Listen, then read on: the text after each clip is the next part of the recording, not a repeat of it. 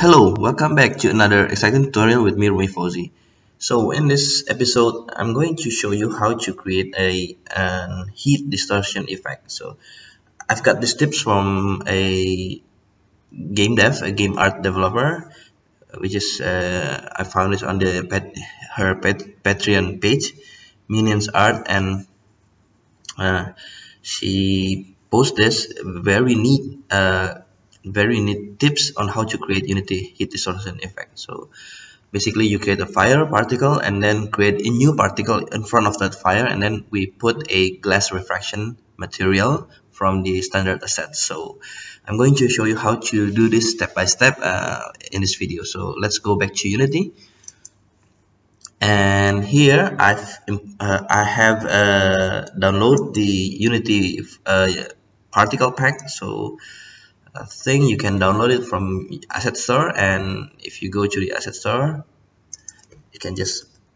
type Unity particle pack and you can download this one, and then you need to also import your standard assets effects.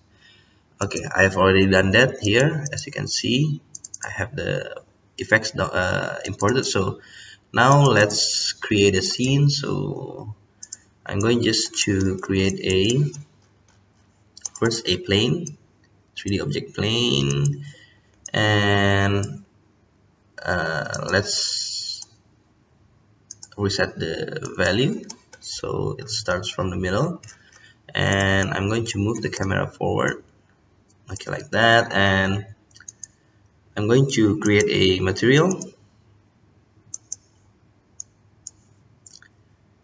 This is the ground material, and I'm going to create a new material, distortion material.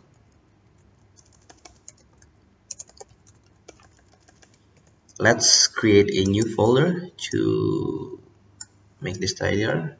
Heat distortion, and then I'm going to put all of the needed material inside that folder here, so we can just focus on this folder.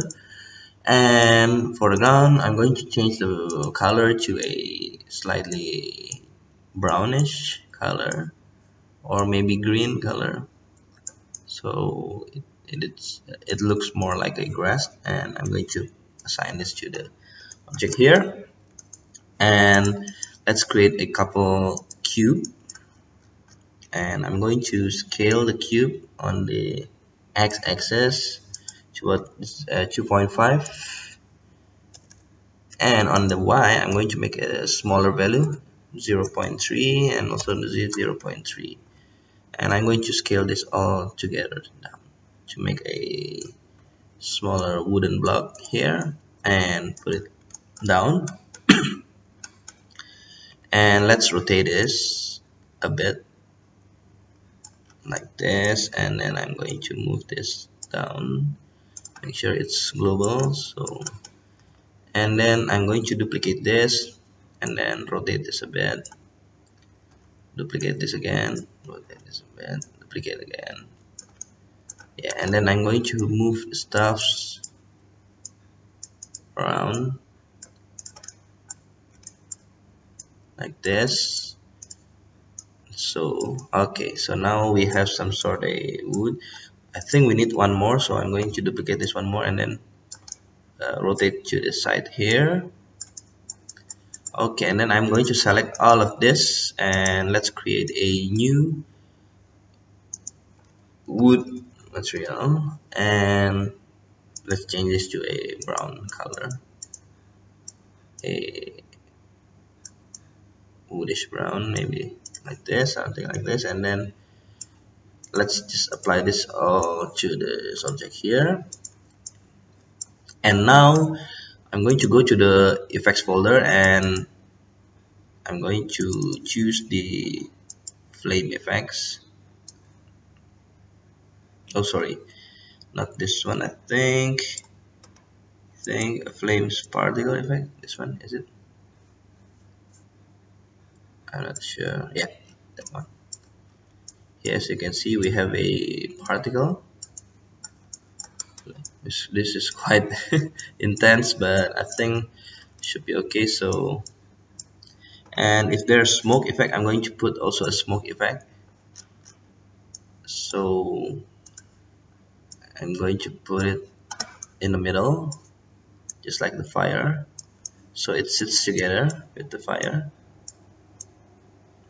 Yeah, something like this, and make this as the child of the flame, so it will be played together if we select the flame. And for the smoke effect, I'm going to disable the point light because it kind of distracts. Okay, so now we have a wood fire object, and let's create a new particle.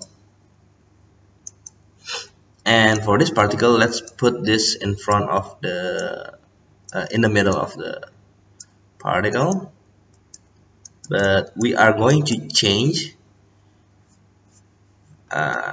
we are going to create a new material, and let's go to our hit distortion, and under the distortion we are going to choose the glass. I think it's on custom, no, FX glass, and then refraction. I'm not sure which. Okay, sorry, I have to check this first before I have tried. Okay, that's one correct. So let's use this effects glass stain bump distort, and I'm going to choose this blood drops, or maybe this one, bullet holes, for the distortion, like this. And then we are going to first, let's just use a standard sprite so we can see our particle. Okay, that is the size of our particle, and makes the lifetime shorter, and also the speed slower speed. And for the shape, we can make the radius smaller, and if you want to, you can make the emission more intense, make it 20 rates. And then the most important things is to make sure the order in layer is in front of our fire. So right now our order in layer is on the same value here, so I'm going to make sure that this particle stays in front. So make the value bigger, maybe like 10, but you can just put it 1 or 10 or any number as long as it's greater than the flame particle effects. And then let's drag the distortion to this particle here. So there you go. As you can see, we have a